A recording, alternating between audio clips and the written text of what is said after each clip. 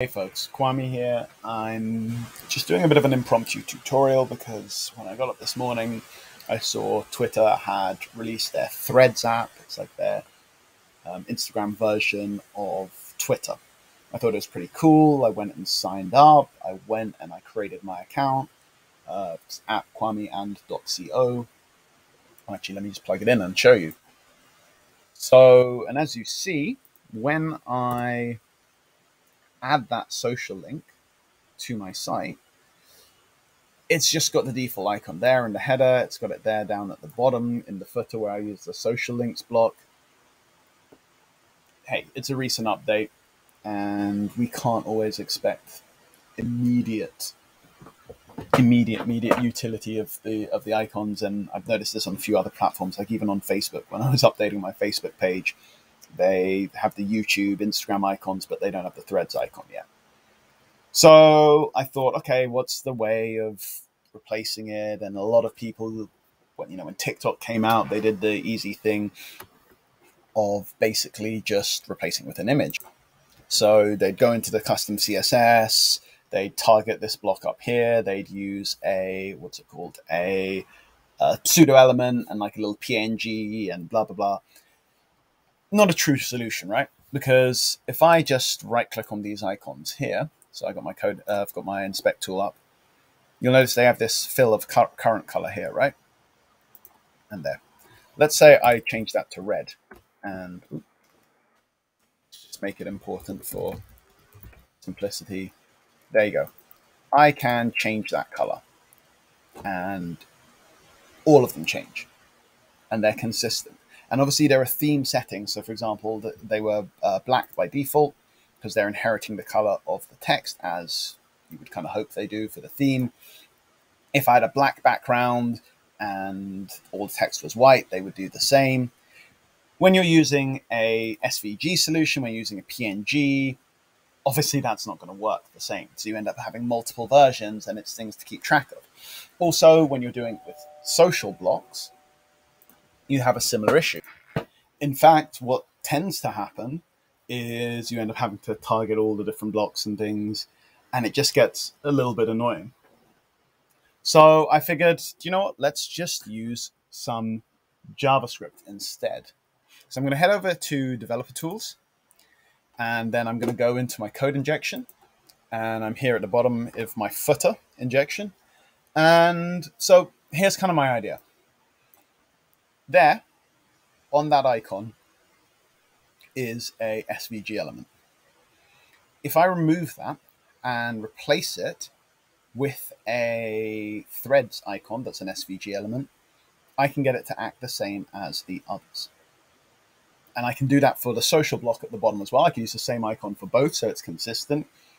And then, yeah, I have one bit of code and I have to do minimal extra work. Obviously, this requires a business plan, but I think it's going to work quite well. You're going to have to bear with me because I'm kind of working this out as I go, but I think it's going to work pretty well. So, okay, step one, and I kind of already cheated. I did this. In another tab, I have this. Click the right window. I went to Seek Logo. I found a SVG version of their icon. I downloaded it, and I got this. I gave it a little right click to inspect it, and there's the code for the SVG. I right click and edit HTML, copy all of this, and then I can close this window, and I'm ready to go. I'm going to say let threads, let's get the spelling right, threads icon equal, and then I'm going to use a single quote. And the reason being that there's double quotes in here. And then I'm going to close with a semicolon. So now I've said whenever I refer to threads icon, I'm going to get my threads icon. Cool. Actually, let's annotate this code. Define threads icon. Cool. Next thing. So my steps are going to be find elements to replace. Yeah. I can spell. I'm going to add a class to them. I'm going to remove the old icon, I'm going to insert new icon. Those are going to be my 4 steps. So first thing, find the element using plain JavaScript because you could use jQuery, and I know most browsers are good enough, but let's just keep this as accessible as I can. Document query selector all. Hopefully I've spelled everything correctly. I'm going to open a bracket, single quote. Now I happen to know the names of the elements, but let's just right click up here and inspect again. They are all part of this, the header actions right, and in this case it's the header actions social. Gonna nab that. Ooh, let's put a period first because I'm selecting class. And I'm going to open square brackets, do href because I want a link. I'm going to do star equals, and I'm going to open my double quotes.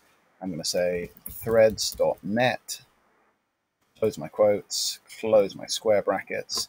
Then I'm going to put a comma because I also want to target my social links down at the bottom. So let's inspect these. And for these, I'm just going to find the block type, which is up here. Let's go with the SQS block social accounts links v2. That'll do fine. Period again to select it, and then I can copy this and reuse it. Close my single quote and close my brackets. So what this is going to do is it's going to find all the social blocks and all of these header socials, and within them it's going to find the link to the threads icon, threads, threads.net, any icon that's got that, and then it's, well, let's think what we want to do next. For each of them, I want to find that element and I want to do some stuff. So let's do for each element. So I'm opening some brackets, element, do the funky little arrow, and I'm going to open up some curly brackets. And yeah, okay. So what do I want to do for each of them? First thing is this, I'm going to add a class. This is for no reason other than the fact that, I don't know, maybe I want to add some styling later and I want to have that option. So for the element, I'm going to open up the class list and I'm going to add, and let's call it social icon and underscore threads. I like this naming convention, kind of borrowing it from client first. So find those blocks and the header icons up here. For each of them, for each element that's got the link in it, add this class. Then I want to remove the old icon. So let's say let old icon equal element. Yeah. Query selector all. Actually, we don't need selector all. We'll just do query selector. We're going to find the SVG element inside it, like so. So old icon within the element, find the SVG. And then if it exists, so just if old icon, we're going to, oh, actually, sorry, what am I doing? If old icon, got to put it in brackets. Then we do old icon, and we're going to remove it. So, cool. Next step, insert the new icon. So for that element that we've identified, which is the one with the link in it, we're going to insert adjacent HTML. I'm going to open the brackets, single quote, after begin, close that, comma, threads icon. Close the curly brackets first, and the circle brackets, and then put a semicolon. And I think that's right. Let's save it. Let's hope this has worked. I've probably made a typo, but let's get, oh, no, worked perfectly. Sweet. No flicker. Let's check down the bottom. Yeah, that threads icon's there. Let's inspect again. Do what we did earlier. So let's change this current color on the SVGs to, let's just do, sorry, it's being a little bit annoying. Not letting me select any of you, are me? Icon, fill, SVG, And we're going to do fill, red, important. Oh, great. They're all working. The sizing looks good, though I suppose it looks like that threads icon really fills right up to the top. So potentially, let's just give this a click here. So I've selected the threads icon one. Let's give it just this one a padding 2 pixels.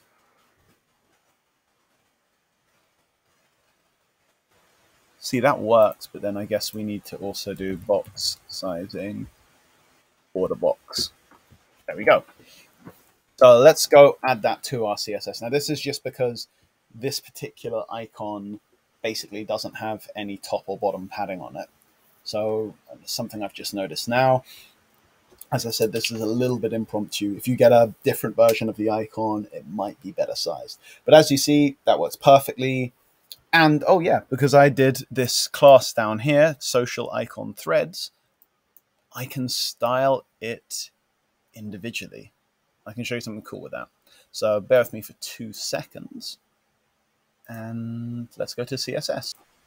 Okay, so we're over here in custom CSS. I'm going to put this right at the top because, well, I like to do that when testing because it means if I've got anything janky going on with the CSS below, then it will not work.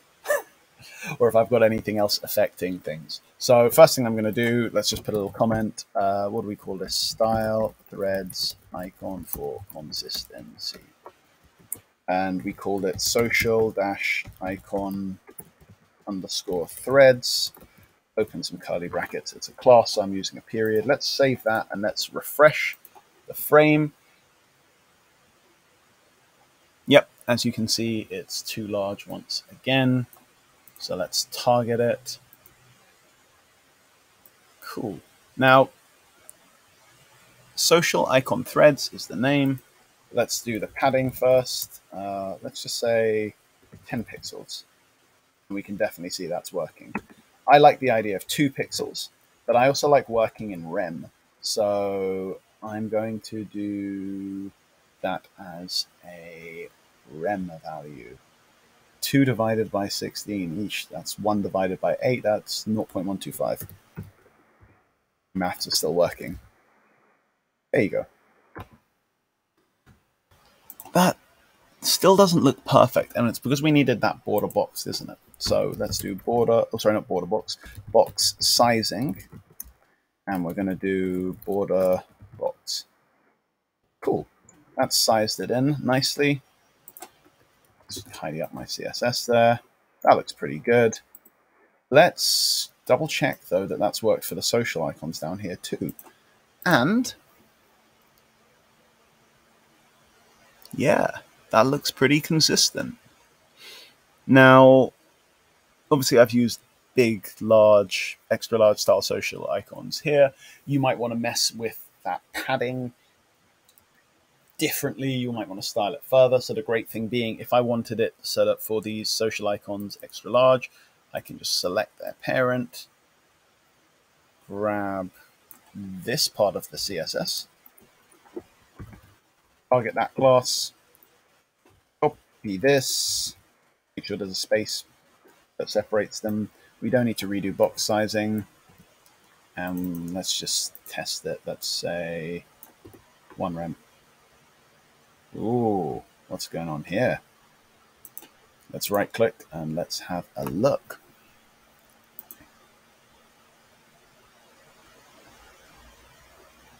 So as you can see, the padding's there, but because it is, one moment, because the SVG is set to absolute, it's just covering over it.